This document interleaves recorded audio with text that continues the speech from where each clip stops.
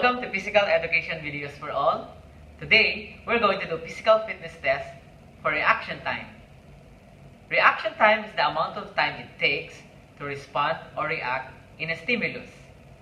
We need it in most sports.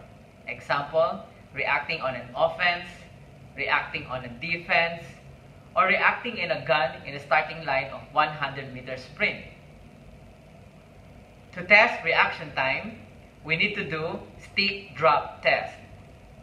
To do this, we need a 12-inch ruler, an armchair, or chair and table.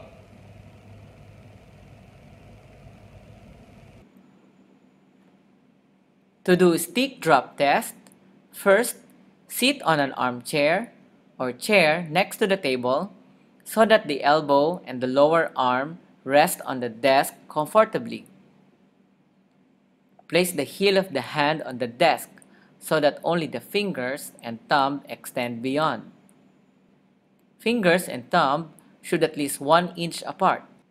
Catch the ruler with the thumb and index finger without lifting the elbow from the desk as the partner drops the stick. Hold the stick while the partner reads the measurement. Do this thrice. For the partner or facilitator, hold the ruler at the top, allowing it to dangle between the thumb and fingers of the performer.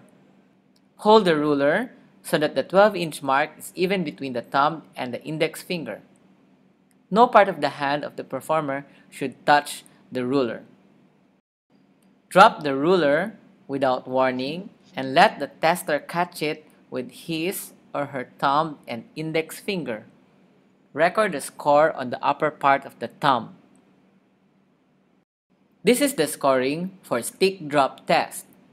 Record the middle of the three scores.